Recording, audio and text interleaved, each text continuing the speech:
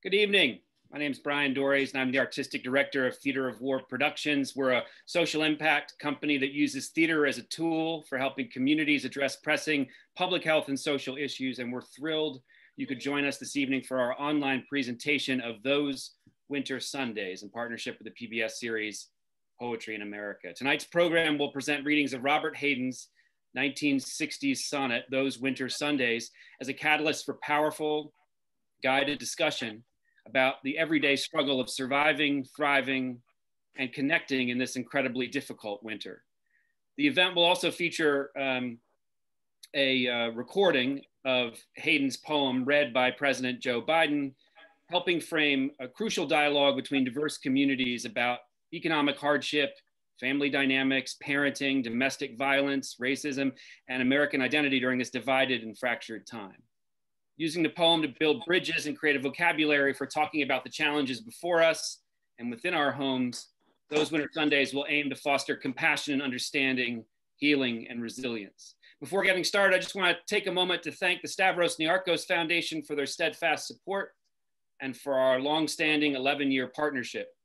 I'd like to also thank our co-presenter for tonight's event, Poetry in America, a public television series and multi-platform educational initiative that brings poetry into classrooms and living rooms around the world. We're thrilled to be partnering with Poetry in America on this special event, linked to their recent episode exploring Robert Hayden's poem, Those Winter Sundays.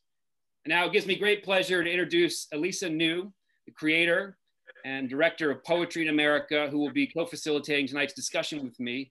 Elisa is going to say a few words about herself, the series, Robert Hayden, and his iconic sonnet. Over to you, Lisa. Thank you so much, Brian. What a joy and a pleasure it is to be with you and all the panelists tonight. As you said, Poetry in America is a public television series and an educational initiative that's based on the exact same principle that animates Theater of War. And that is that great art that lasts as long as Greek tragedy, or maybe not quite that long, because that's really long, is art that moves us, that touches us, that speaks to our own lives, and that allows us to speak to each other.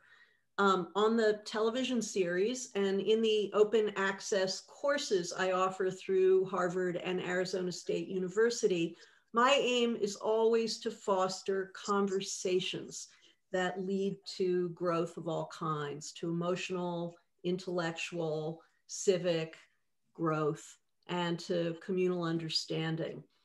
Those Winter Sundays that we're reading tonight was written in the 1960s by a Black poet, Robert Hayden, and it looks back to some of Hayden's own experiences growing up poor in Depression-era Detroit.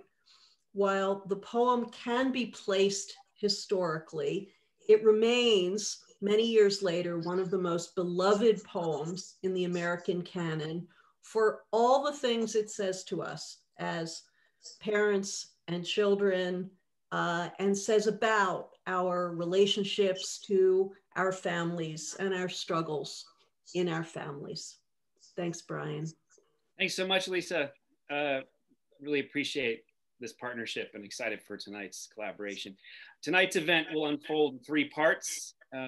First, the 2 actors who are with us tonight live will read Robert Hayden's Those Winter Sundays. Tonight, we're pleased to have 2 wonderful actors with us, Bill Murray, who needs no introduction, and Moses Ingram, who many of you may know from the series The Queen's Gambit.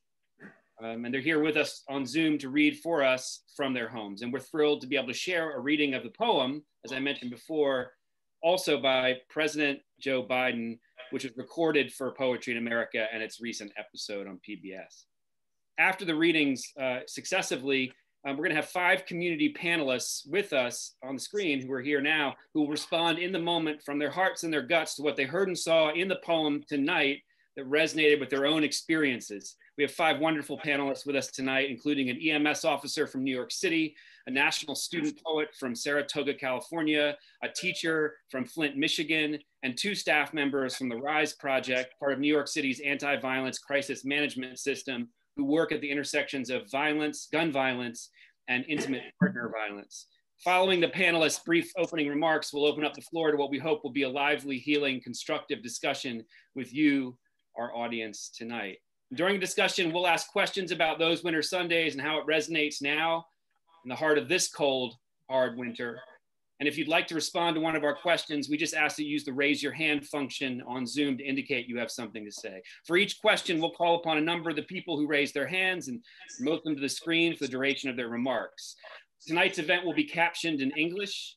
So if you'd like to see the captions, we ask that you all activate the captions at the bottom of your screens now. You can control the size of the script at the bottom of the screen as well. This is new territory for us. I think it's our 31st performance on Zoom, a new way of performing and discussing, a new way of communicating. So we apologize in advance for the fact that we're not going to get to everyone who raises their hands, and there might be glitches, technical issues during the event, but that's okay. To be clear, we're not after polish. Our hope is to invite all of you into this messy live space with us, where we'll make mistakes, recover from them, and move forward. By getting messy and making mistakes and then adapting and moving on from them, we're modeling for you what we hope as an audience you'll do during a discussion, which is the main event, and will flow out very quickly given that the poem is less than a minute long tonight.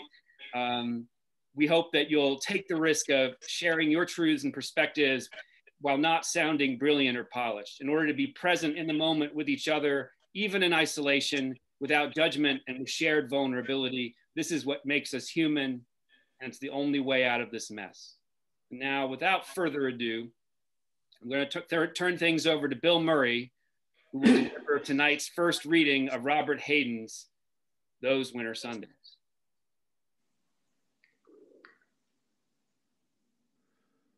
Sundays, too. My father got up early and put his clothes on in the blue-black cold, then with cracked hands that ached from labor in the weekday weather, made banked fires blaze. No one ever thanked him.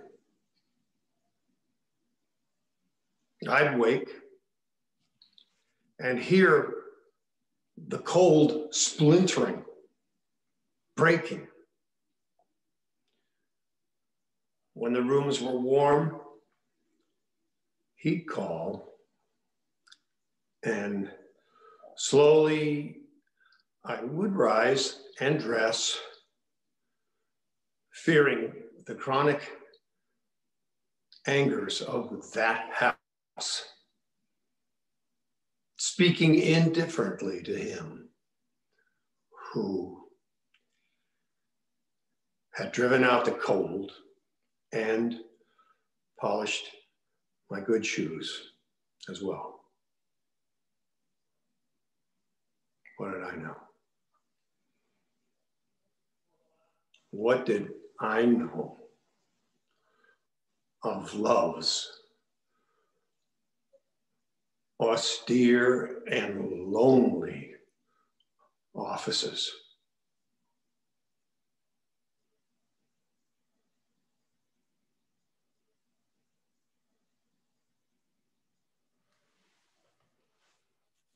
Wonderful. Thank you so much, Bill.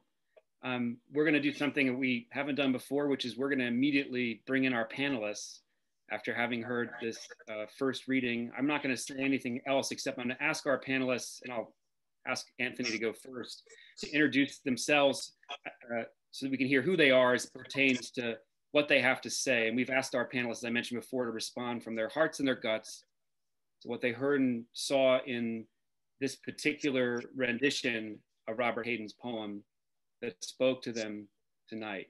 Anthony, over to you. Hi, my name is Anthony Almagera. I'm the Vice President of the EMS Officers Union, and I work for the FDNY EMS here in New York City. You know, when Bill was reading the poem, it's an idealized version of a love lost to me. I grew up in a broken household, and my dad would wake me up. He was a longshoreman, and he worked from 6 a.m. to 7 p.m. 6 days a week, but he'd wake me up early just because that was the alone time with him. So I'd say goodbye to him. And eventually it got to be such a habit that till this day, I still wake up at 5 a.m. every morning. And I think what that was with him was because it was one of the few times there was no tension in me seeing him. I didn't realize it at the time. When Bill paused, what did I know? What did I know? It's exactly right. I didn't know that that was his one way of getting a couple of minutes with me where my mother wasn't around and there wouldn't be a fight or there wouldn't be tension.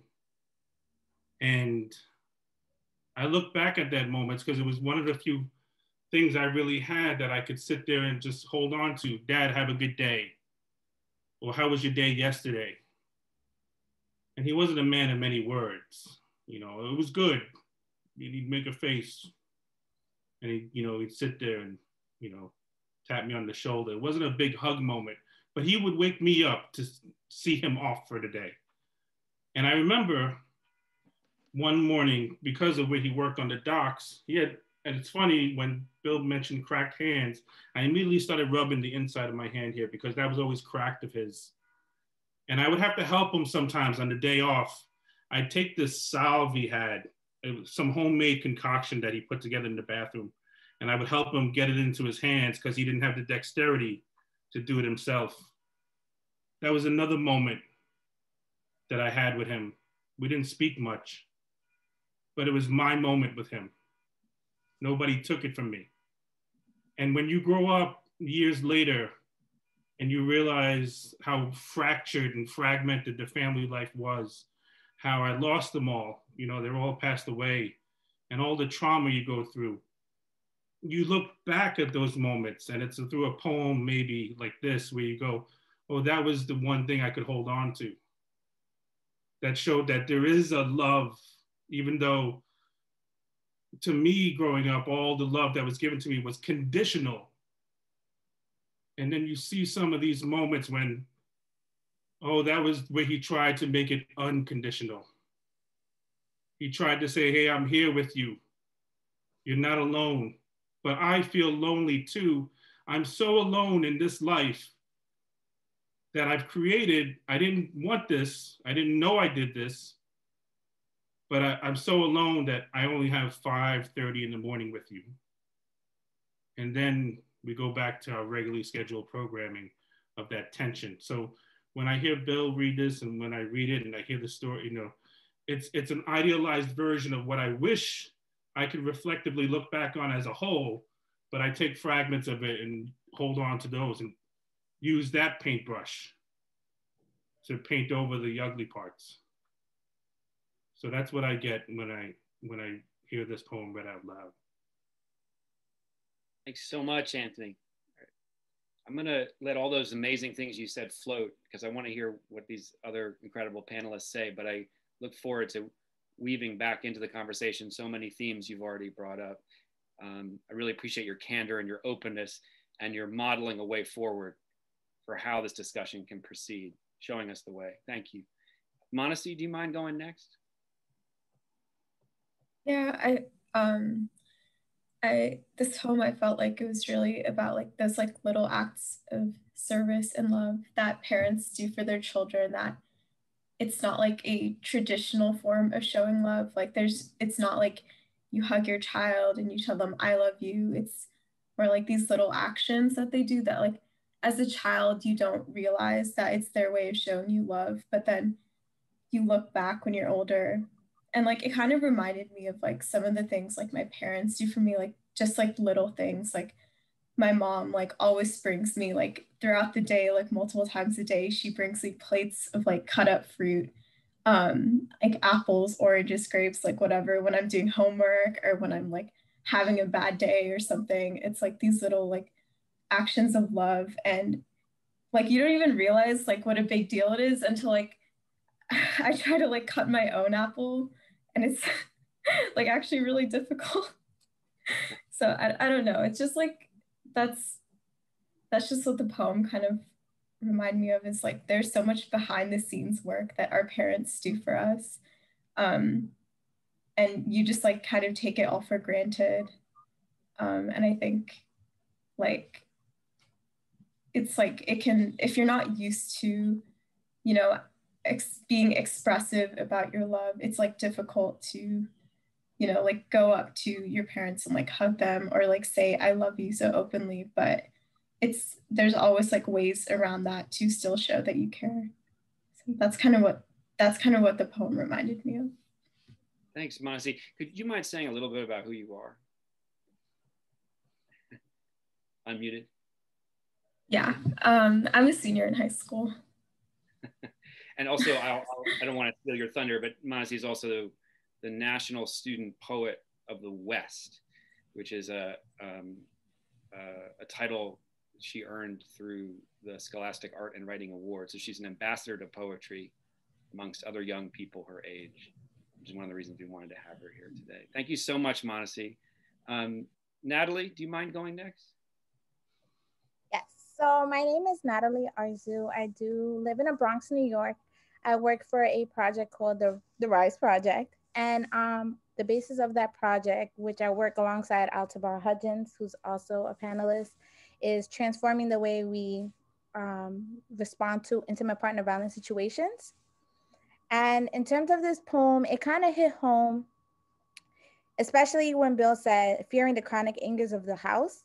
So since my brother was taken by gun violence, our home has been very, very sad. So my mom I'm first generation American. So my mom immigrated here from Honduras. So a lot of times she's working long hours just so that she can provide for us. But then it's also like that fear of, I got to make sure my kids has everything because I wouldn't want them to go out to the street and have to figure it out, or as well as trying to protect us. So sometimes I speak indifferent to her when I was younger because it's like, I want these new shoes. Everyone else has it. Why do I have to wear these old shoes? So at times, like, you know, you don't really notice the struggles of the things that they have to do to make sure you have everything. And now as you get older, you start to see the struggles that they did and things that they continue to do to make sure that you have everything. Like they're here so that you don't have to try to fend for yourself or anything like that. And when you actually connected it to the chronic angers of the house, it's like, you know, the memories are there, the things that, you know, you miss, whether it's loss or tragedy. A lot of times is like, it's cold at home. Even though you may have families, there are things that are actually still missing. And for me, that's what connected and resonated with me, especially just making sure that my shoes were good. So making sure my mom if I needed new pairs of shoes for school, like she made sure that she bought the shoes for me before she bought shoes for herself for work and stuff like that. Okay, I finished. Thank you so much, Natalie. I appreciate that. And thank you for sharing the story about your family and mentioning your brother. I'm very sorry about his death and your loss, and really moved by the work that you guys are doing in New York City to interrupt and stop violence, and the innovative work connecting intimate partner violence with gun violence as well. I'm really grateful for both you and Altabar to be here. Before we go to Altabar, let's go to Karen next. Ms. Bailey from Flint, Michigan. Hi everyone. I'm Karen Bailey, and I'm an English teacher. I teach at the high school level in Flint, Michigan. And along with Lisa New, I've been working with students in the Poetry in America course, where we read poems and do much like what we're doing right here, talk about the poems and just talk about how they resonate with us. And for me, in listening to Bill read this poem, what really resonated for me was just the sense of remorse, the sense of loss that seemed to be within the tone of the poem. I felt like the line where it repeated, "What did I know? What did I know?" You know, to me, I'm thinking that I could really feel that.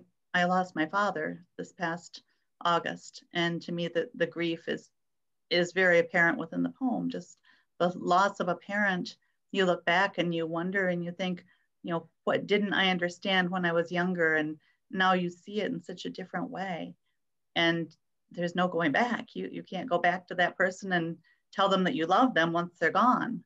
But you certainly look at things that they did for you and appreciate those things.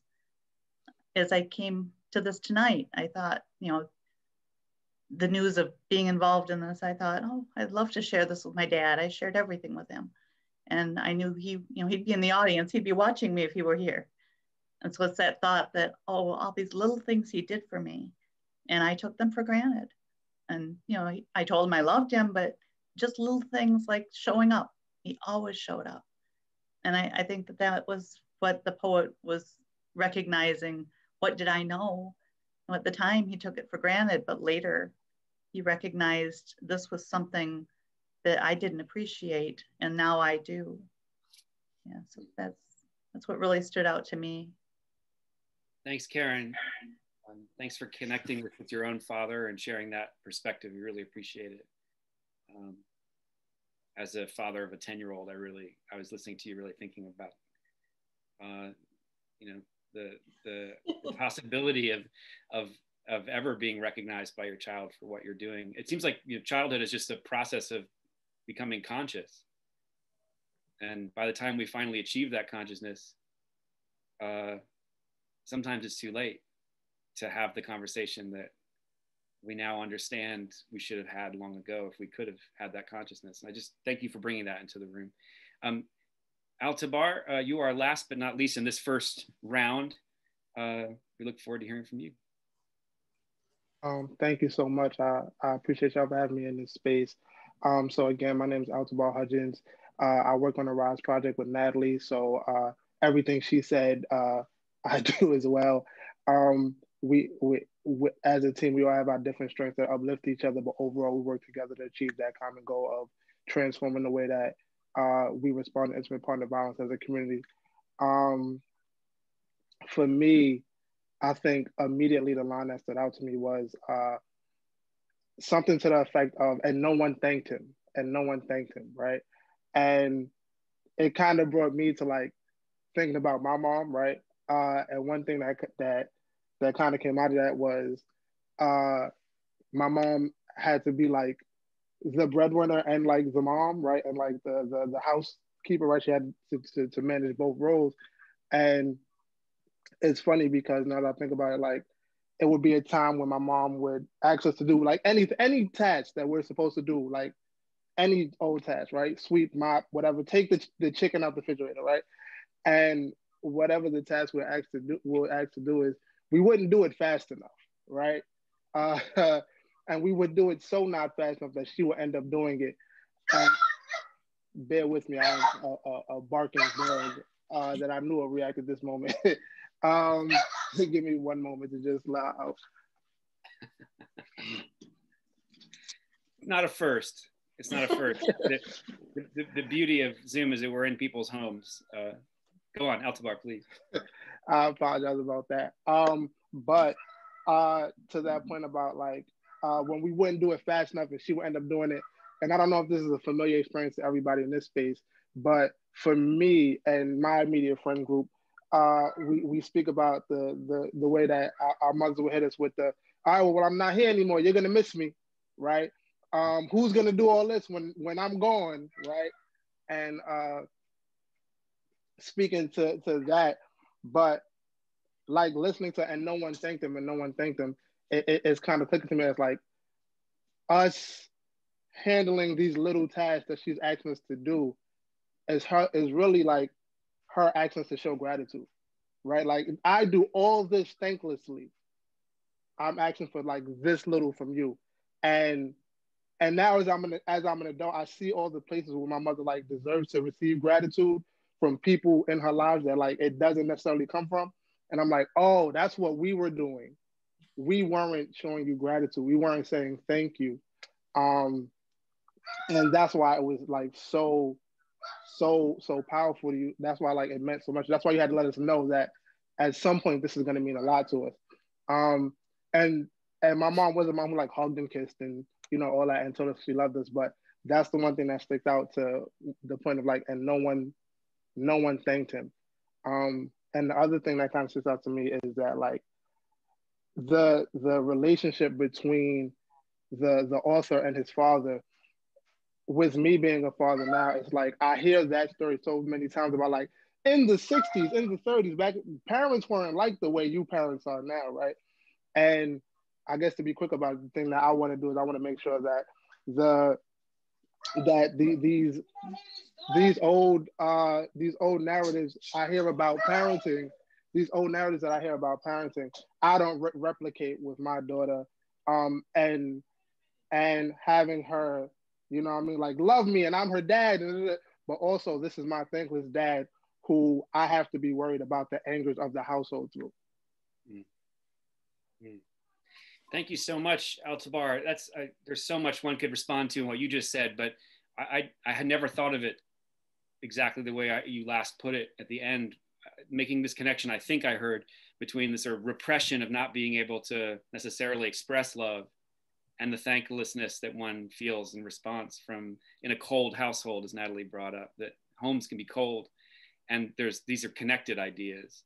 And what I love about having young people as part of our conversations, including Manasi, is that it seems like this next generation of millennials and even post-millennials are doing the very thing that you're bringing into the room, which is they're really changing the order of the whole enterprise and saying, actually, we need to talk about these things and we need to break through this culture of repression, and we can't just accept the way parenting was taught to us from our parents as it was passed down from the 60s.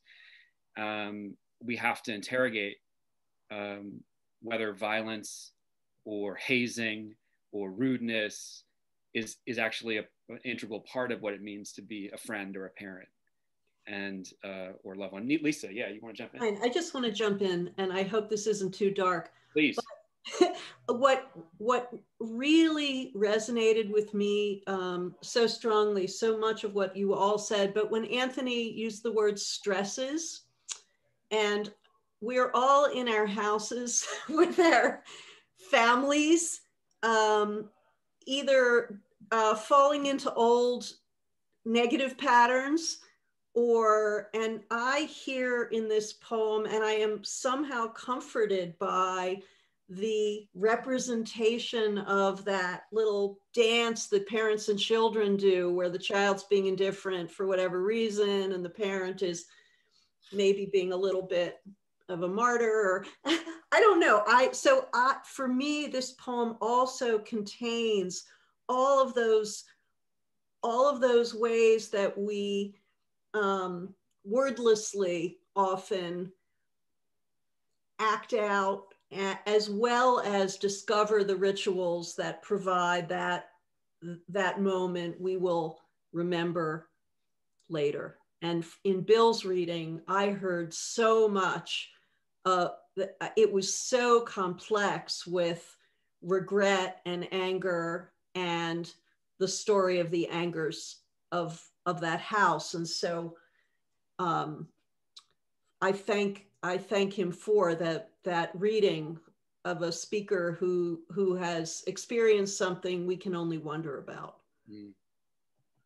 Thank you so much, Lisa. Yeah, I think it may be time for another reading, which is exactly where we'd hope we'd be at 7:30. So hats off to Bill Murray, hats off to our incredible panel for getting us started and modeling the way forward. Nobody's going away quite yet, but now we're going to turn things over to Moses Ingram, who's going to read it in her own way.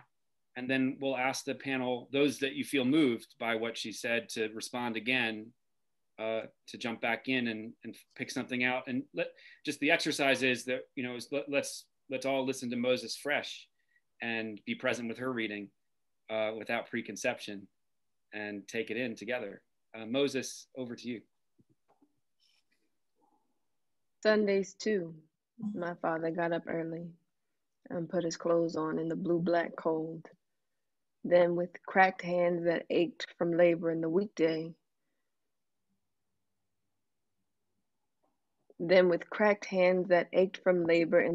weather made banked fires blaze.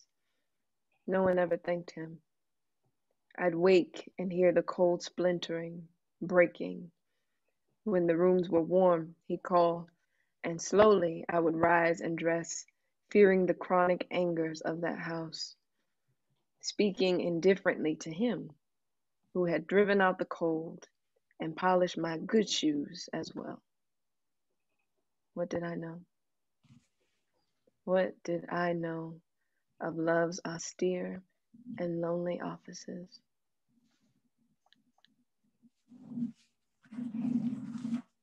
Thanks so much, Moses. Not that there's always ever uproarious applause at a poetry reading as a scale of, a Broadway performance, but if we were in a live setting, I know we'd hear applause on a very large scale for both you and Bill, and I'm sorry we can't replicate it on Zoom, but you have us. Rather than be prescriptive, well, Anthony, I see you got your hand up, so I'll go right to you. I think that's your hand. Go right ahead. Only because Moses's reading made me go right back into being a medic. As a paramedic in New York City, there's so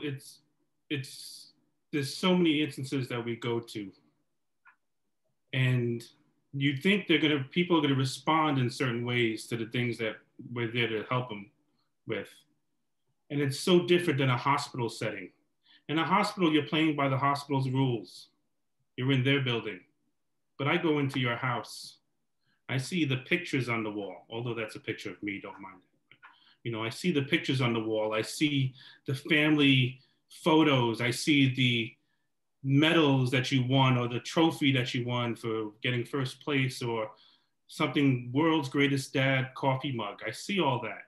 We see all that as medics. And when she read it in the cadence she read, it reminded me of when I go and we try and revive somebody and it's their dad. And I go to the family afterwards and I say, there's nothing more we can do. And we did all the medications, the CPR and everything. And they never talk about, well, do you think it was a heart attack? They go, if I only knew, it was just his birthday. Or what did I know? I had no time. I had no time. They had a whole lifetime with them.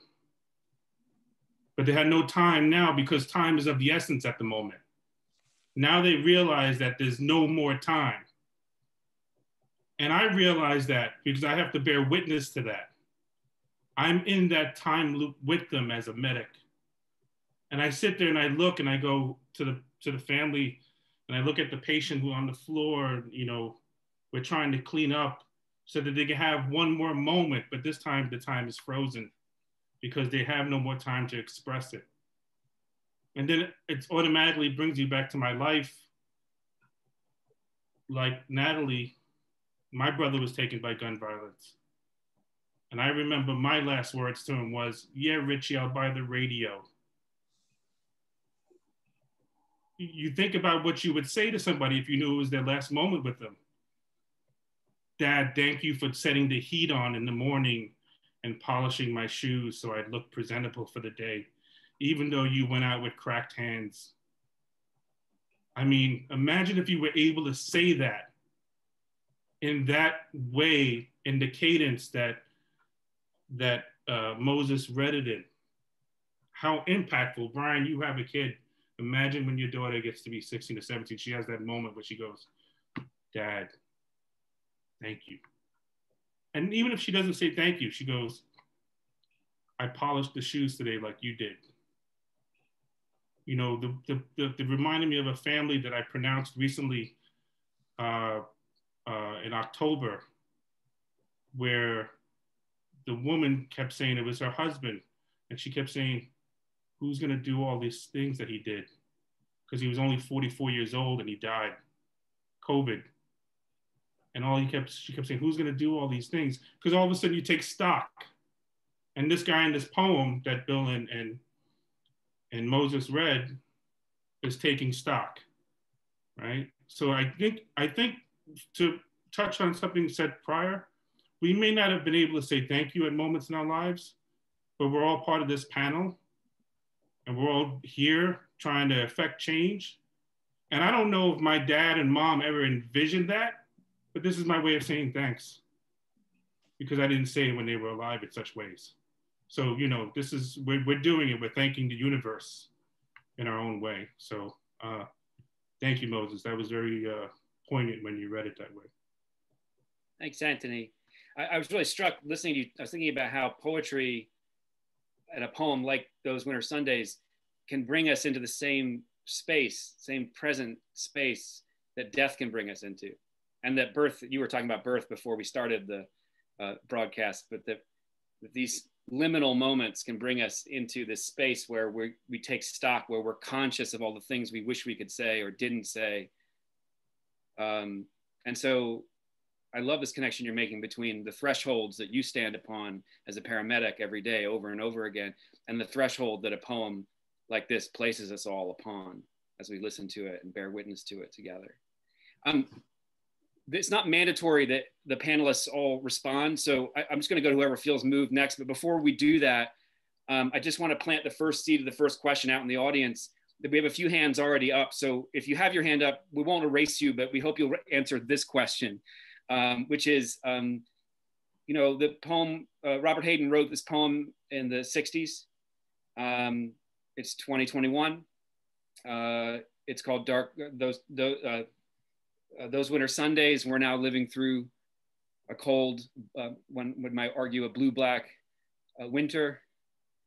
In spite of the he grew up in Detroit, he's African-American, he's very specific, poor, there's very specific background to this poet and what he's putting forth, but also there's so many universal connections one could make.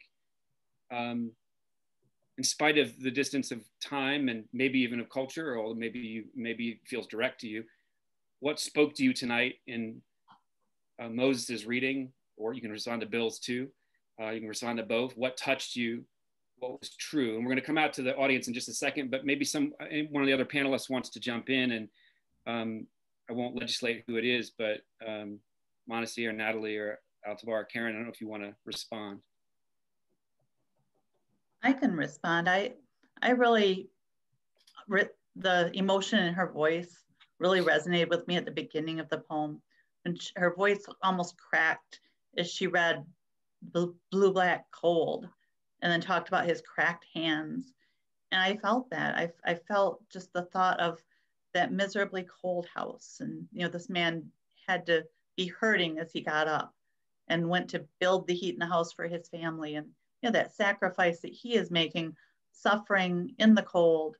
And the word blue, black just really stood out to me. It just seems powerful. And, you know, living in Michigan, today it was 10 degrees when I got up. And so I know that kind of cold. And so I'm thinking, in a house that isn't well heated, in a house where he has to get the fire going, it probably gets extremely cold in the night.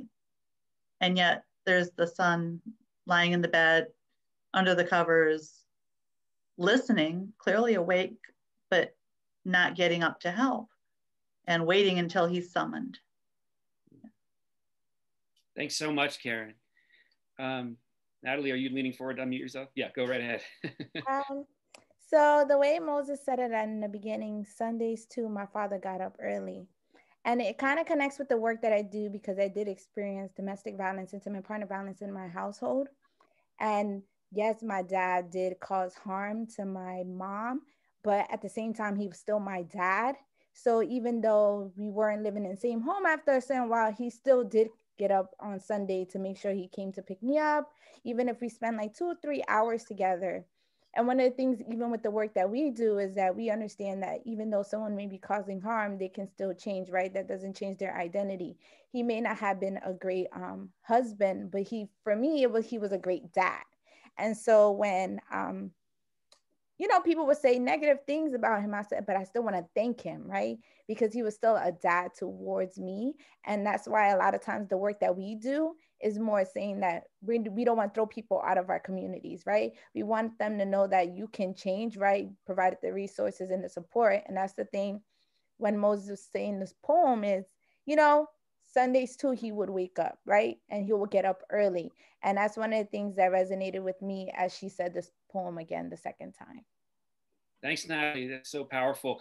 one of the things I respect most about the Center for Court Innovation and the work you guys do is the impulse to not see violence, however it appears, outside the context of the larger intergenerational cycle that it's part of.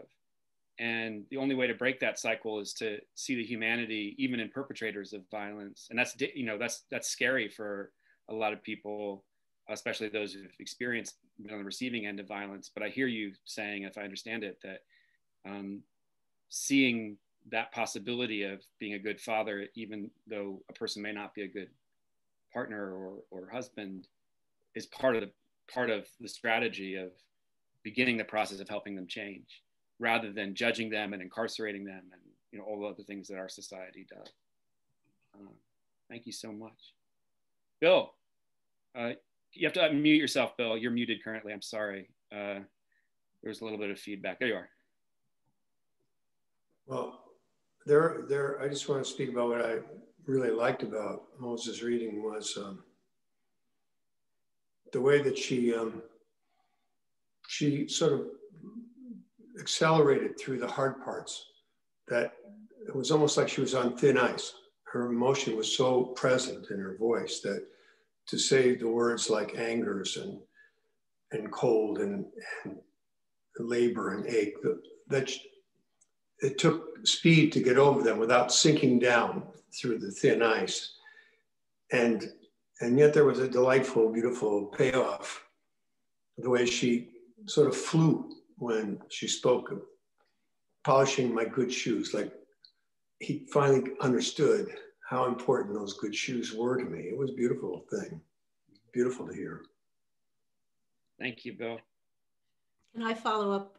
Sure, of course. Yeah. One, yes, and I heard this not quite mature speaker rushing through the hard parts, but also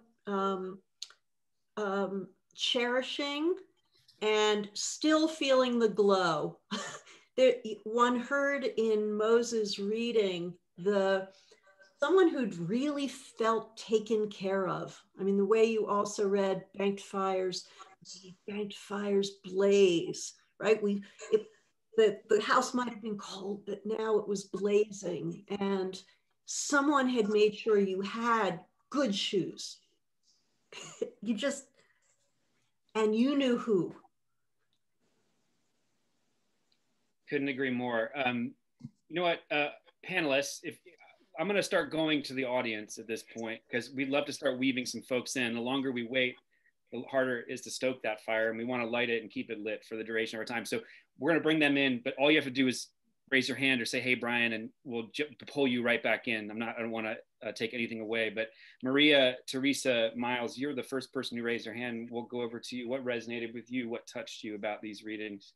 What was true? Hi guys, I want to say thank you. I'm over in the UK at the moment, so with the time slot changing, it's about midnight over here, but I really wanted to take part in this one. Thank you, Bill, to Moses for the reading. What I heard was the generational difference between how Bill portrayed his version of it to Moses, and I think that comes with the experience of age. You know, in the times when I grew up in a large family of 18 aunts and uncles, and a grandfather that was my patriarchal figure, as my father was always on the roads with the trucks. So Grandpa was the one who set the values, and the values were that on Sunday, you wore your good clothes. You wore polished shoes to church. You made sure that the chores that were done to have that family time were done. So it was comfortable. It wasn't just a case of that he would go out to work, or Dad would go out to work and provide for the family. That providing didn't stop because it wasn't a weekday. That providing and that responsibility was very much ingrained with the responsibility of parenthood. And where I hear, you know, the cold cracked hands, he's not doing that because he wants to go and work out in that blue, black cold. He's doing that because it's his responsibility to love his family. And, you know, you bring these children into the world to care for them no matter what. So I hear a lot of different messages in this, but I also hear that there is regret from the, if you like, the narrative version of the child for not getting up to help, for staying comfy under those bedclothes until the air was warm, to escape those bedclothes without suffering, and that it was the father's responsibility to alleviate that suffering for the family. And I've also written down that as the poem was written in the 60s, some of the comforts of home that we are pleasured with today, of central heating or, you know, gas fires, the need and the task to go and light a fire is not a minimal task. It's effort. You've got to clear the ashes out the grate. You've got to, you know, chop the kindling. You've got to build a fire in a certain way so it does have air to it to blaze. So all of those tasks are done with care and the need to protect. It's not just like what we experience today of flipping a switch. If we were to put these tasks to our young people today, what would they do? You know, would they know how to light a fire? Would they know what hard work is? You know, would they know that working on the docks or working in, you know, cold weather without the comforts of duck down coats or multiple layers of clothing? I don't think they have a full appreciation for just how time has changed in the 50, 60 years since the poem was written, and how it reflects on the times that are changing. If we were to ask our young people now what is a hardship to them, we might get, you know, oh, my internet is not as fast as it could be. I can't do what I want to do that gives me pleasure. So I think there's a lot of comparisons. It's a shame that the poet's died, because I'd love to know what his version of it would be nowadays. So thank you so much. Thank you so much, Maria. Patrice, I really appreciate that. I love that you centered your remarks on, you know, this generational difference. And I even think about the UK and the United States and so many of the differences in standards of living. I know how, you know, some of these technologies aren't actually that far back, you know, in terms of when we switched over in the UK to central heat, as you mentioned, for a lot of homes, some of them so old. But this idea that I actually want to say, I'm not in any way contradicting what you just said, but I imagine, just because I also have a child and I'm watching her through the pandemic, and also because I know that there are a lot of children right now who are starving in first world countries, let alone second and third world, because of this pandemic. It strikes me that this generation of children actually will know hardship on a scale that maybe those who lived through World War II or other major world catastrophes and wars knew. And how will that inform their understanding of their relationship with their parents with whom they lived through this experience? And now we're back to where Lisa started, which is, you know, we're in our homes with our families, falling back into patterns. The other thing I was thinking about when I was listening is to several of the people who talked is, I guess it's possible to be, even as a young person, because I'm hearing some young people speak and thinking, it's possible to be conscious of all these things your father's doing for you and still remain under the covers and still appear indifferent. Well, when you're in front of your parent who's doing all these things, to both know that you owe them gratitude, and not out of ingratitude, but just out of being a child. And what I took from Moses's reading, just riffing off what Bill said, is all the ways that children have to protect themselves.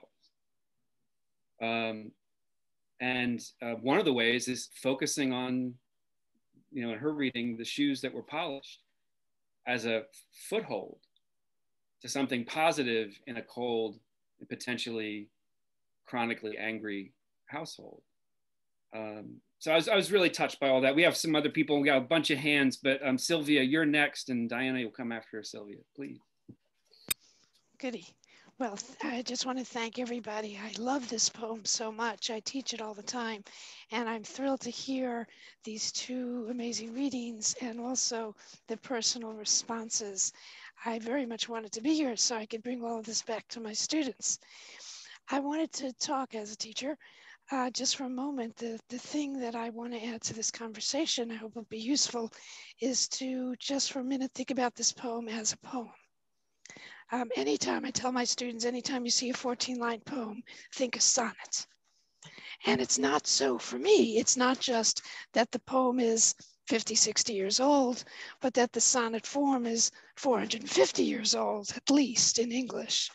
And what's amazing about what Hayden does in this poem is he uses this ancient form and he makes it colloquial, he makes it direct, and he brings it to us today.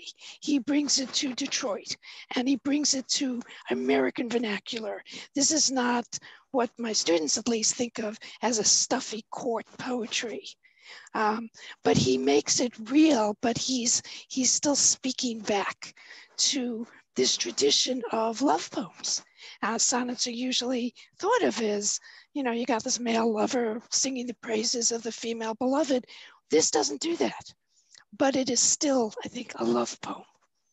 So in a very different way. So I thought the readings, not for a minute to take away from anybody's very heartfelt and sincere and touching narratives, but the two readings made it colloquial, made it contemporary. And I love that Hayden does that. So thank you. Thank you so much, Sylvia. Yeah, I really appreciated that about the readings too. And that's what theater is, and that's what we're doing also in this space together. It's about being present in the moment, and being present with the words, and being present with our thoughts. And to do that with an ancient form or a medieval form, and then to reinvent it and to make it present for the present moment. Well, that's sort of what Theater of War Productions, and I know Poetry in America, that's what we're trying to do all the time.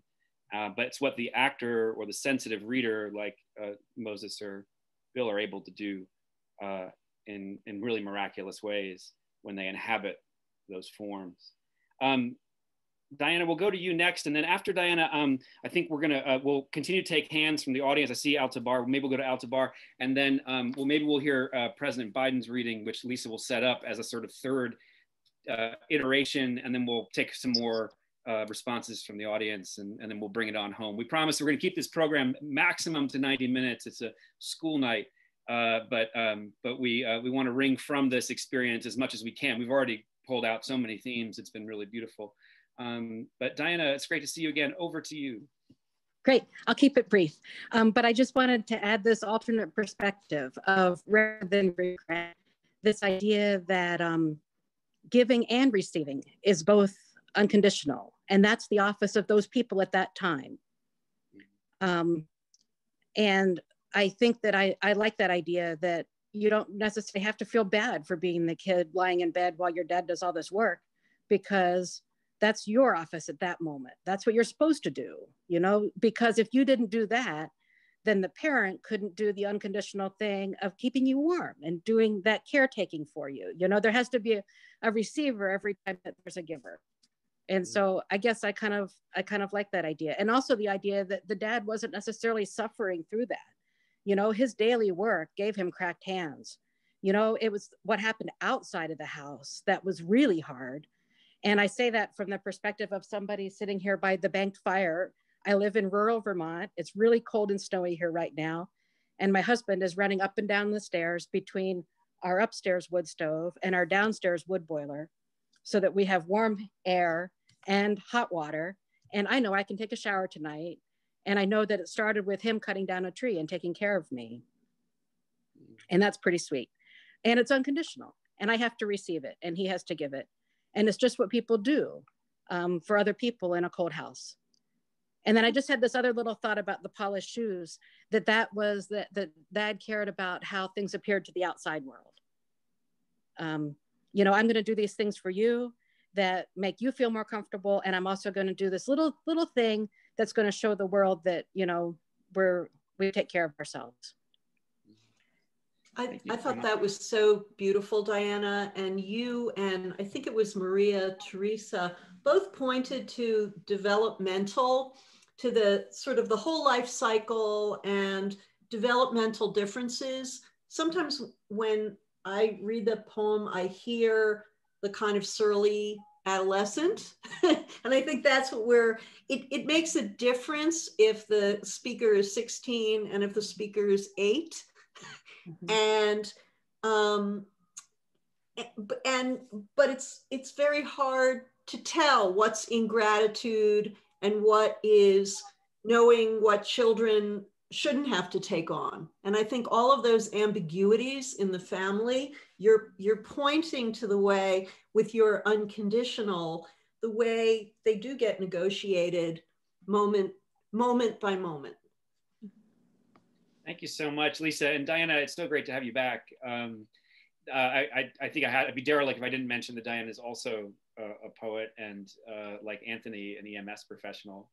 And that we built this sort of chorus over the last 30 performances of people who are on the front lines of this pandemic, who also, I think, embody what poetry is really about. And so I'm really glad you're both with us, and I'm so grateful. And also, I was thinking when you were speaking before we go to Altabar that you're so right. You know, it's maybe love's offices are never truly lonely.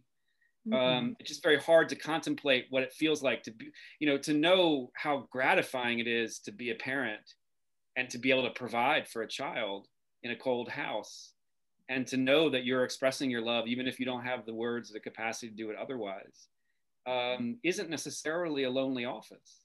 And if there's someone there to receive that love, and that's their job, that's not a lonely office either. But it's very hard to think outside of our own subjective experiences of that cold house. And even looking back on it through our memories, to understand what it must be like or have been like for another person in that house. And so I love you just bringing us into your cold house in Vermont and acknowledging this is what we do in a cold house.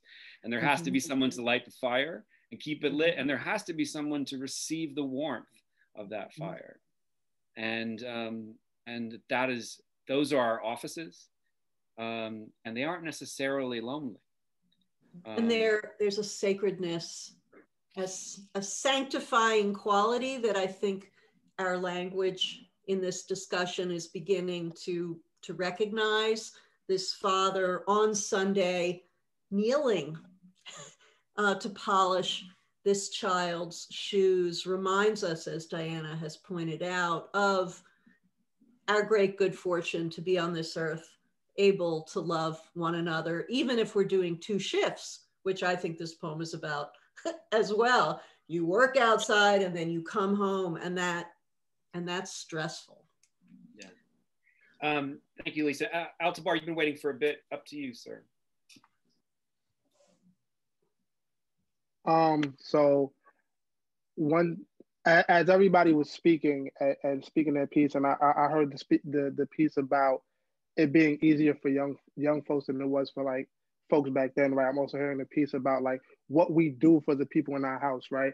And in Moses' reading, one thing that came through to me as I'm listening to everybody speak is that, and you said at the beginning, right? But like this is a poem written by a Black author about his experience growing up in the Great Depression with his father, right? And it is this very micro example of like what a parent does for a child.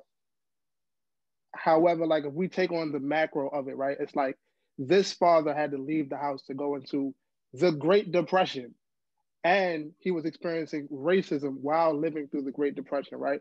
And all the ways that he had to navigate that, right? And all the ways that whole generation, again, to your point about like, talking about like, we live in this pandemic, so we're navigating a very specific time, right? But all the ways that generation specifically that generation of Black people was navigating the Depression and the way racism looked, right? And the way that they had to navigate racism through the Depression all the way up to now, right? All the way from the time of the author's childhood, even to the time of the author's adulthood, was them making strides for their children to have an easier way in the world, right? Because they're fighting racism every day. His dad, in some form or fashion, was fighting racism. And I think to like myself, and it's like, again, to the point that was made earlier, right? Like this world with, and you know the time we just saw. So this may be a little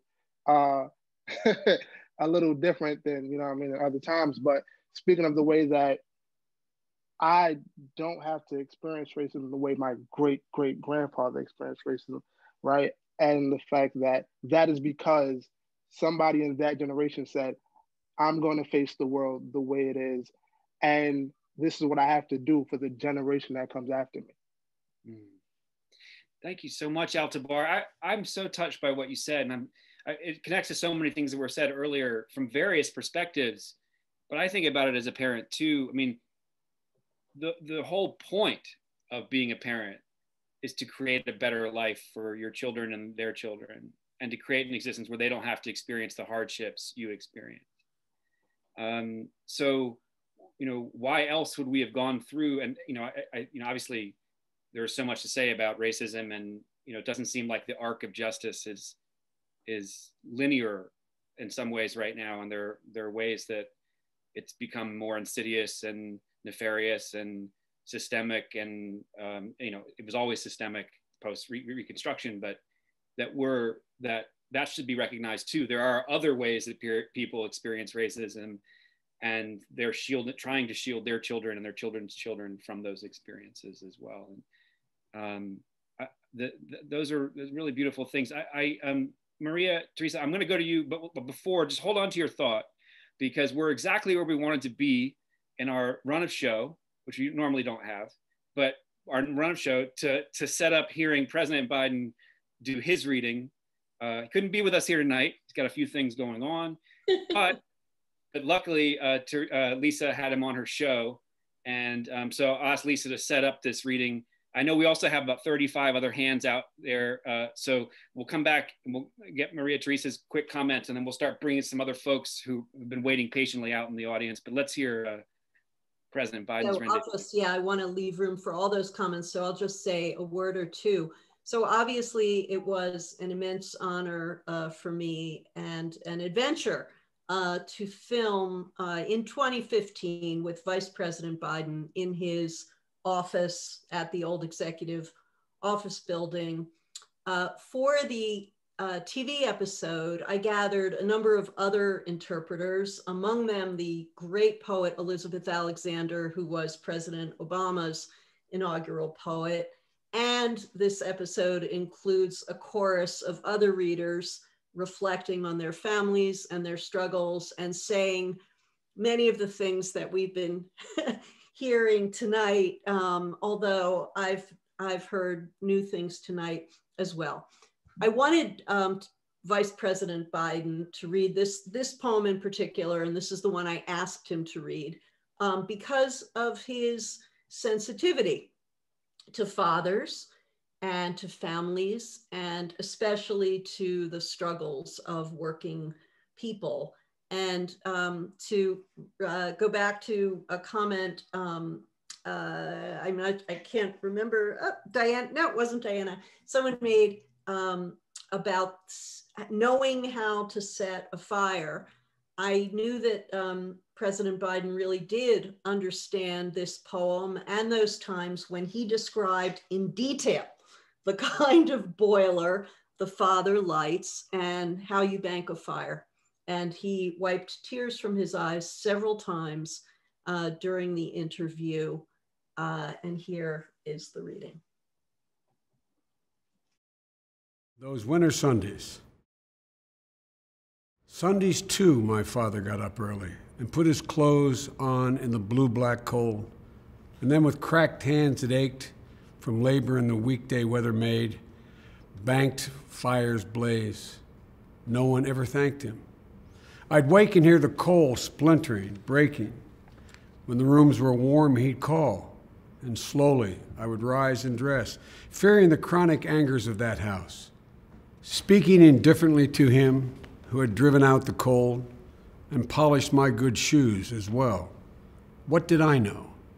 What did I know of love's austere and lonely offices? That was one of those tech glitches since his mouth did not match his face. There was an imperfection, but we roll with it. I assure you, on Poetry in America on PBS, it all links up. So you can go watch the polished version by going to Poetry in America's website and finding it. But what a thrill to have, at least for us, for the first time, Joe Biden, even in a recording with us and with these other fine readers, responding in his own way. So we're going to leave that open to interpretation and have people respond to it. But before we open up more, now we have close to 50 hands out in the audience. We won't get to everybody, unfortunately, but there are more Theater of War Productions events to come and more Poetry in America episodes to watch. But Maria Teresa, if you don't mind giving us your quick response that you were holding on to, and then we're going to go out to the new people in the audience. Sure. So on hearing that one too, what I hear the most is that I'm now reflecting inwardly for how I am as a parent and what my parents have done with me, and actually taking the opportunity to unreservedly say thank you and to show that love and pay that back in kind to my parents, to my neighbors, to my children, etc. I think, you know, the poem speaks many words, but reflection and remorse just scream out at me at the moment. The greatest unsaid word between a parent and their children is thank you. You know, thank you for polishing my shoes. You didn't hear the child say that, but in the remorseful way that it's written, you hear that they wish they had. So yeah, I think from you know, today onwards, to take the opportunity to say thank you when we've received something from someone who's chosen to give time, love, affection to us. So see that as in my soldierly days as well. So thank you, Maria Teresa. Really appreciate it. Anthony, you wanted to respond to that as we're bringing some folks on? Go ahead. I'll be real brief. My father was 2 years older than Joe Biden. I don't know if they came from a generation that would know how to accept the thank you. Because when somebody says thank you to me, I want to give them a hug and show love, you know, bring them in, high five them, you know, do something, let's go out for a drink. I think if I said thank you to my dad at certain times in his life, he would look at me funny and be like, what do you want? You know, or he would sit there and say, thanks for what? He might even tell me to shut up in a playful way, but I don't know if he came from a generation, because I know his parents, and his parents definitely did not expect a thank you. They didn't even say anything like that. There was no communication. So it's very poignant to me to hear this thanks, because I know what I would have liked to say. My dad wasn't very affectionate. I remember as an adult, I would go up to him and shake his hand, and he'd give me the alligator arm. But then what I would notice is I had to condition him. The kid is conditioning him to put it, and then when I would see him, his hand would come out even further now. And then I would bring him in for the bro hug. And then it became a real hug. So we're all interpreting it as a remorseful thank you for the deeds that were done. I don't know if his dad in the poem would know how to accept that thank you. Not that he wouldn't want it, but I don't know if he would know how to accept it in the way we think he would accept it. He'd probably just polish the shoes on Monday now as well. You know, he'd do a Sunday, Monday polish. That would be his reciprocation. So I just wanted to bring that up as somebody with Joe Biden hearing in the background. Yeah, Joe Biden's almost old enough to be, you know, that older generation we call the greatest generation, you know, and we've had some members of that generation. We do a lot of work on military veterans and their experiences of war. And I've had some members of that generation stand up and say in discussions back in the early days, of our performing, I don't understand why we're talking about any of this, right? And not that there wasn't understanding between them or consciousness of it all, but I think I'm listening to you and I'm thinking, no parent does what they do to be thanked, but parents can definitely feel underappreciated.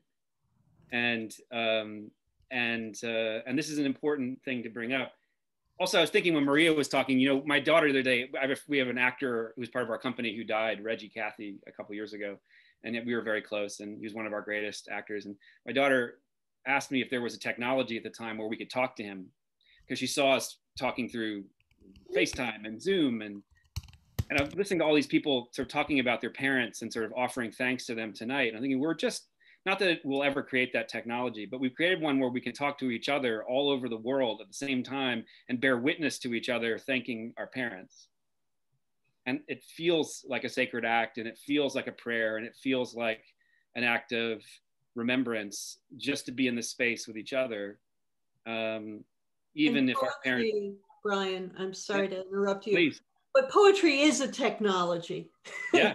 It is that. It's a technology we bestow on the future and that the past bestows on us. I mean, Robert Hayden is teaching us now, and we are touching him. Yeah, absolutely. Learning from him. And this is an ancient technology. Of course, we've been learning from ancient Greeks, but other cultures as well, ancient Africa, ancient Japan, in how story and poetry is a technology for doing the very thing that my daughter asked if we built a technology to do. No, we have it.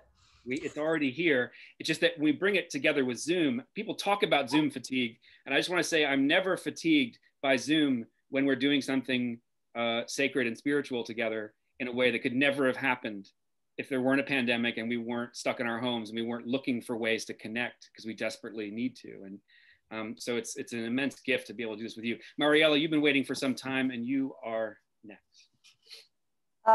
Just thrilled to be here. I love Diana's comment because I think, you know, it took out some of the poem is serious, but some of the seriousness out of it and made it more approachable and made you feel like, you know, there is that, you know, reciprocation that we have from people, you know, that sometimes someone does, like my husband, for example, he's the one that does all the lunches. And sometimes, you know, he fixes all the lunches for us. And at work, sometimes I'll be like, what did Victor give me today? Am I going to like this? And I'm not grateful. And everyone I work with looks at me and like, lady, you should be happy. You have a husband who does this for you.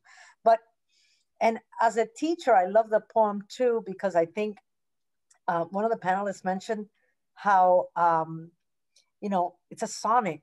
And I'm reading Romeo and Juliet right now with my students, and, you know, the parents always come up. And, you know, I think of, you know, if Juliet had to write a poem to her father, thanking her for what he was trying to do, you know, fix her up with Paris and trying to do all the right things so that she could live past 13 and whatever. So, and from both readings, one of the things that jumped out at me was the words or the phrase austere offices, because as a parent now, I have 12-year-old twins, and they're entering that teenagehood that we all dread. And I feel sometimes like it's an austere office, and it's a lonely office.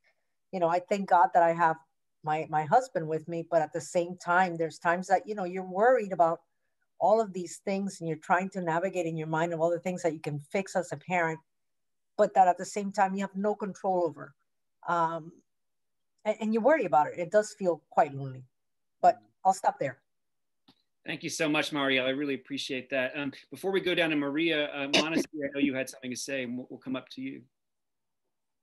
Yeah, so I think like a lot of the conversation has been about, I think, like how the speaker of the poem, like in his later years, reflected on what his father had done for him and had only then begun starting to feel gratitude. But I kind of wanted to like give my perspective that I feel like I've like known about all the work that my parents do for me and all the responsibilities they have, and I'm grateful for it. But sometimes it's almost like it's hard to accept that kind of love. It feels like when you realize how much that like someone could care about you that much, that they would go to such great extents to protect you and nurture you. It's almost like scary to acknowledge that kind of love.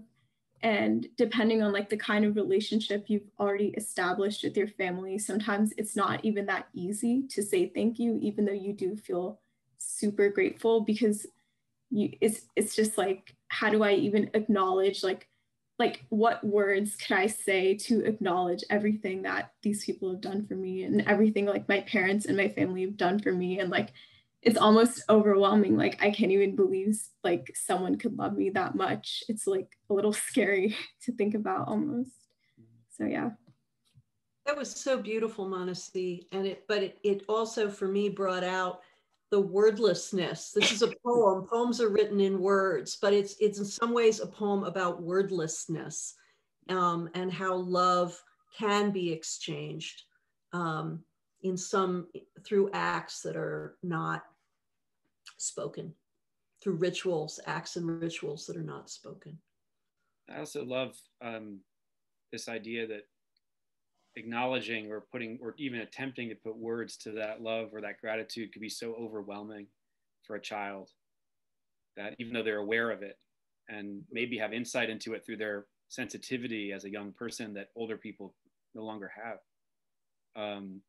it's if you let it all in, it could be overwhelming in a way that is very frightening, as you say, scary. And I think it's such a beautiful thing to bring. I'm going to go down to Maria because I see your hand, Anthony, but we're going to keep going down, and we'll swing back just because we have 12 minutes left in our incredible time, and 50 people out there who want to say something. But Maria, over to you. I'll make it real quick. Can you hear me okay? Yes, yes. I've recently discovered Theater of War and loved this project as much for the amazing performers you bring on as the panelists. And Natalie and Altabar, just the work that you're involved with and its relevance to this poem and the chronic anger. I don't think there's a more profound and just incredible work. So I speak about this because I'm one generation removed from an attempted murder, suicide of domestic violence in my family. And I know it resonates for generations to come. So I want to say I loved hearing all of the comments and certainly experienced a lot of the similar generational, the personal pieces. The piece I want to say that really lit up for me the moment that Bill said the line, "No one ever thanked him," is it became very political for me. And thinking of the teachers and the frontline care workers and all of the people whose work is so essential to our most basic sense of security and comfort, that just really, really, resonated. So thank you for the chance to share that. Thank you, Maria. And I'm so pleased to hear you say that. Part of our work over the last 9 months has been trying to move past facile, easy expressions of gratitude to EMS workers or teachers, which, the impulse to applaud is great, but to be in a room together with several frontline people and to bear witness to their truths and to acknowledge the complexity of what they've been through and are articulating is an act of gratitude as well. So I appreciate that, but acknowledging that you can read this poem metaphorically about those who provide security that for us that we show indifference to and we don't know how to thank, and that can be a very lonely office, as Anthony and Diana have expressed in previous performances. I know I'm sure Altabar and Natalie can attest, and many others. Marie, you are next, please. Mireya. Maria, great. Mireya. Mireya, okay. Yeah. What I see here is what poetry does so beautifully, because how do you express the ineffable? How do you express, a sentiment? And here you take the everyday, the mundane, and we can all relate to that.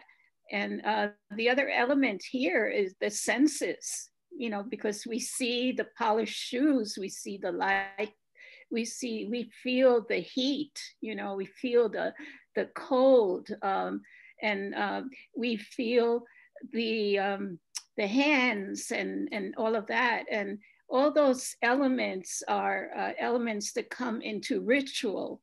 And in a ritual, you need to appeal to the visible, you know, the smell, you know, here we have the fire like that, and the tactile, and you know, so all the senses. So, you know, this poet is using all the craft, you know, that is available, you know, to put forth something that we can all connect with. Yeah.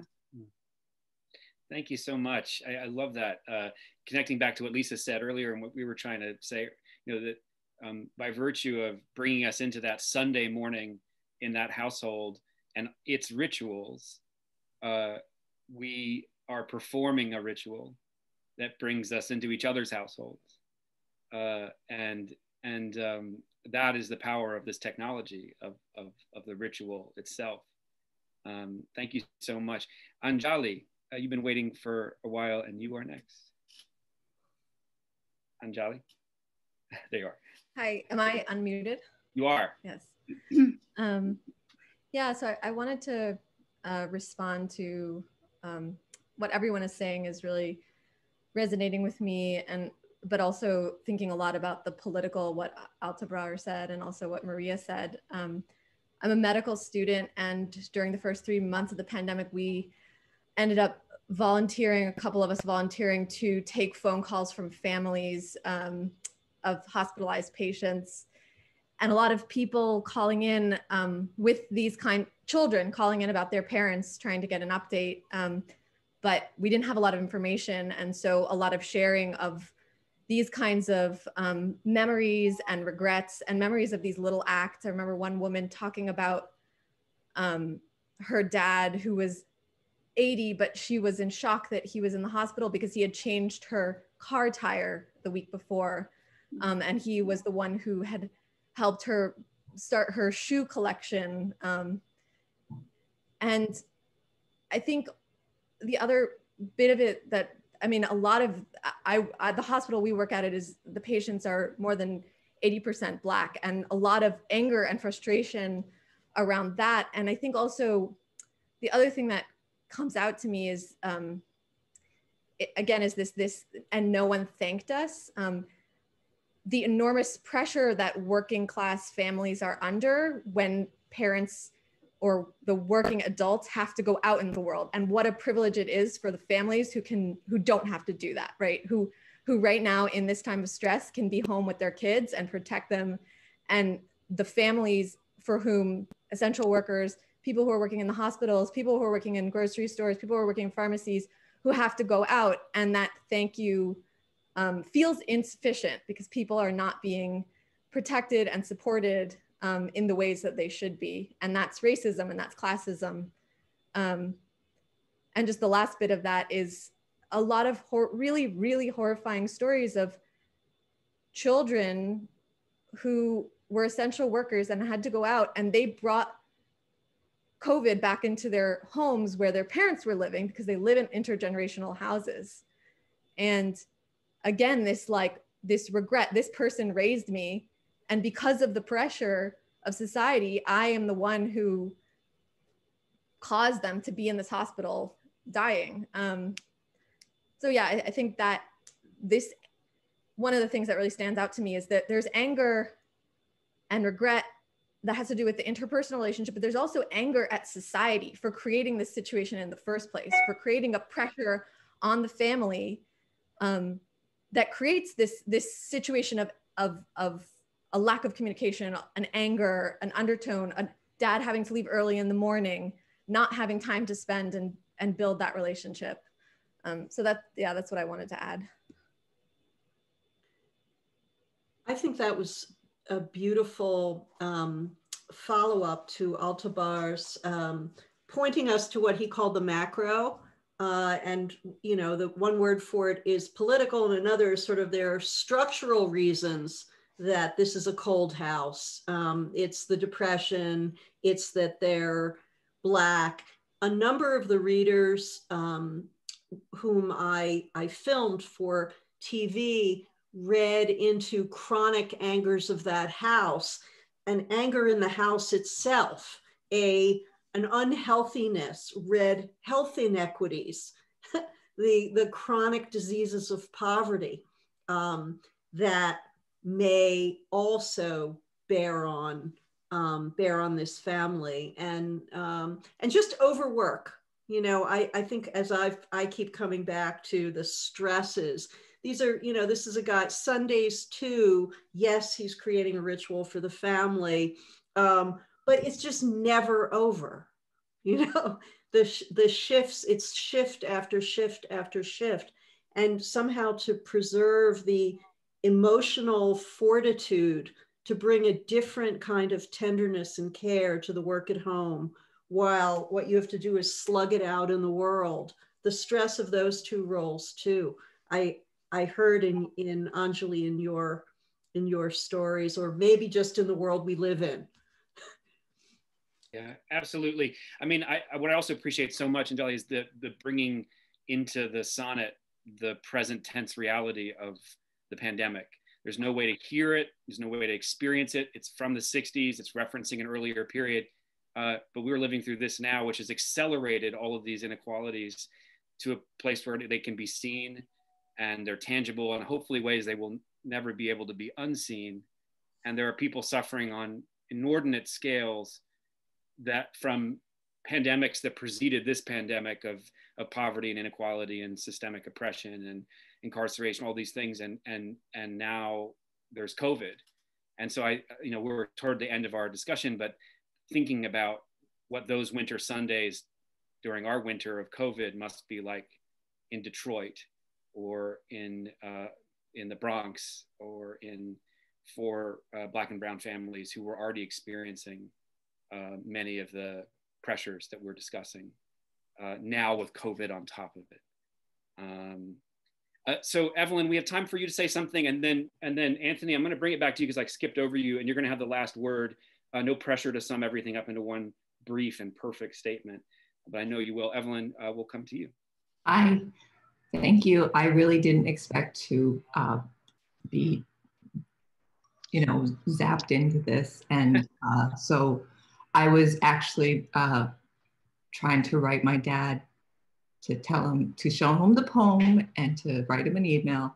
And I just wanted to echo Anthony because my dad is living, and I've had a tumultuous, probably childhood and then relationship with my father. But I know he loves me, and I'm 41, so I'm good and we're good.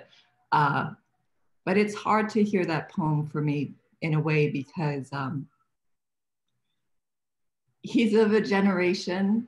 He was born in Taiwan. He immigrated to Canada. He immigrated to the US. He assimilated, and he doesn't hear necessarily. And I don't know how many different ways I can poke him to try to get him to play with me. But he isn't the type maybe to accept the thank you,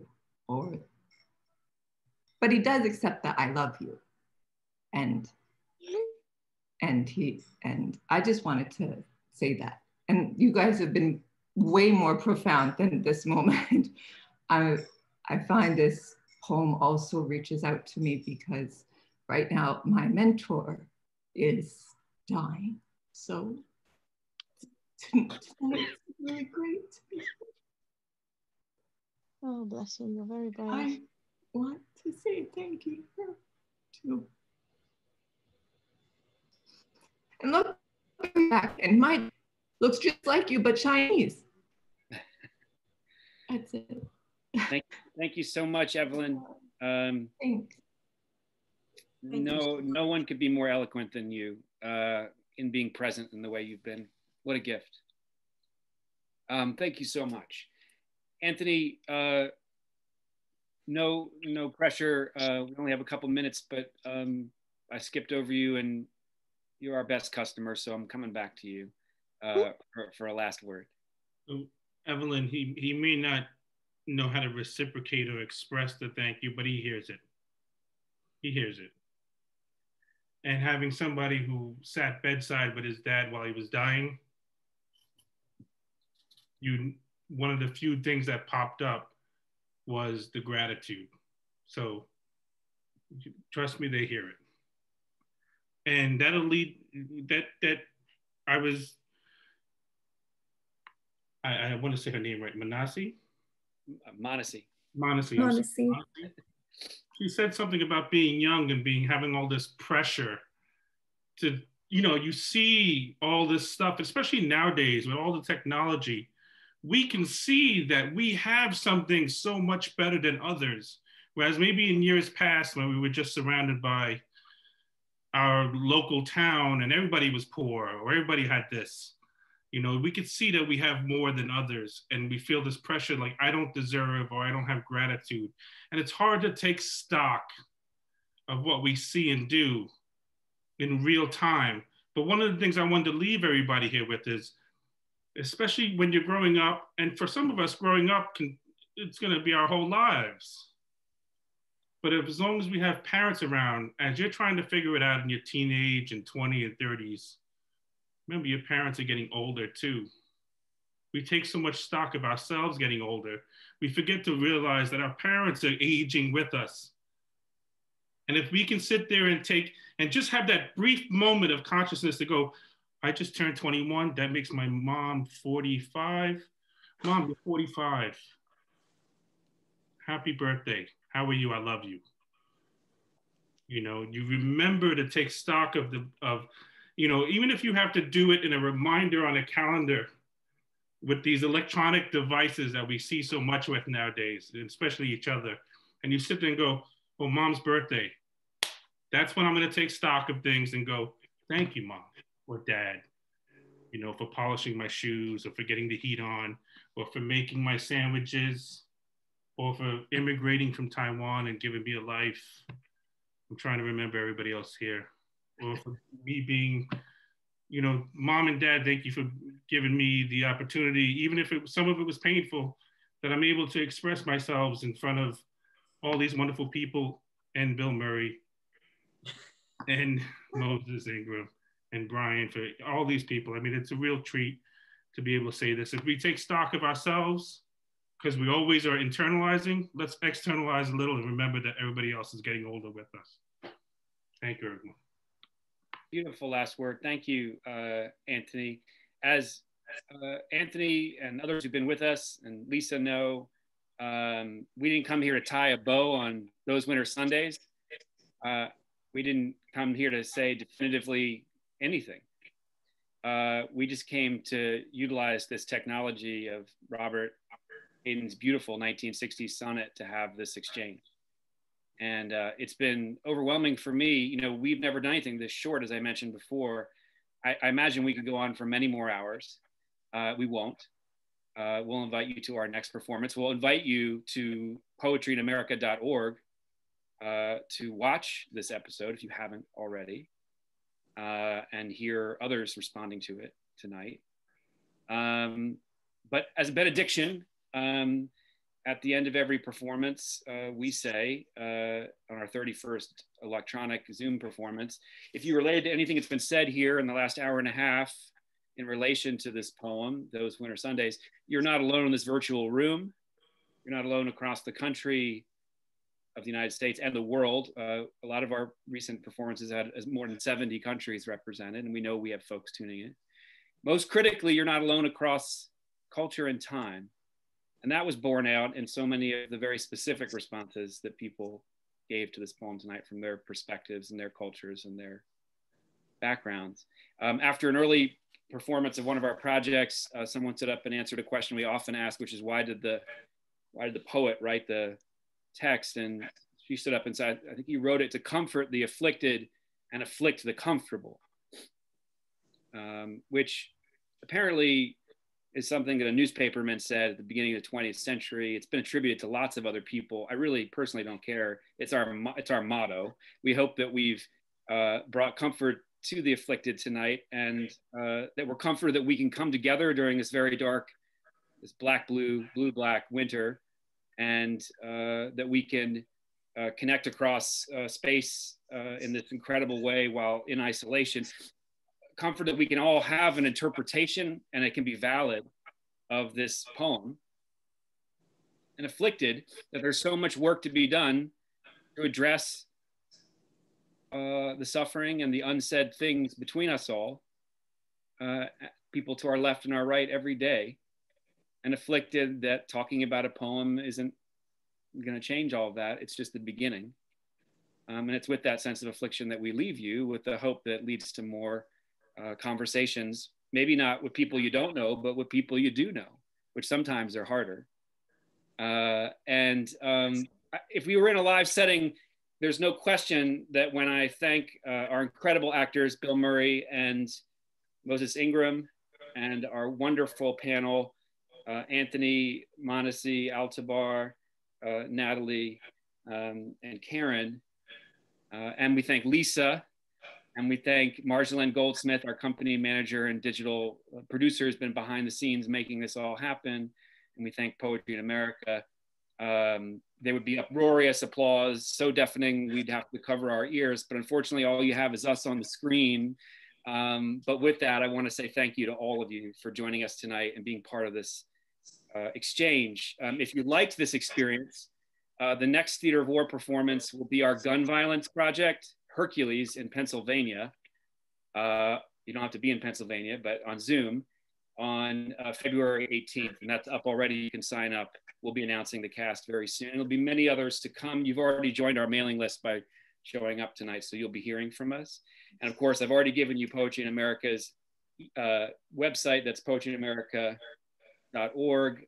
You can follow Theater of War Productions at Theater of War, the American way, ER, Theater of War, to learn more, to watch videos, to find out what we're up to. And we hope you will follow us and leave some comments about tonight's experience so people can read them and continue the conversation. With that, I just want to thank Lisa one more time for this incredible experience. Thank you so much, Brian. It's been an honor and a joy to do this program with you and with all of you, Bill and Moses. I'm moved beyond words. And the readings you gave. And special thanks to our president, Joe Biden, for his reading tonight as well. Yes. Thank you all. Thank you all. It's been an absolute pleasure. We'll see you at the next one, we hope. Until then, I hope you stay safe and well. Well. And we'll talk again. Night. Good night. Thanks, Bill. Thanks, Moses. Thanks, Moses.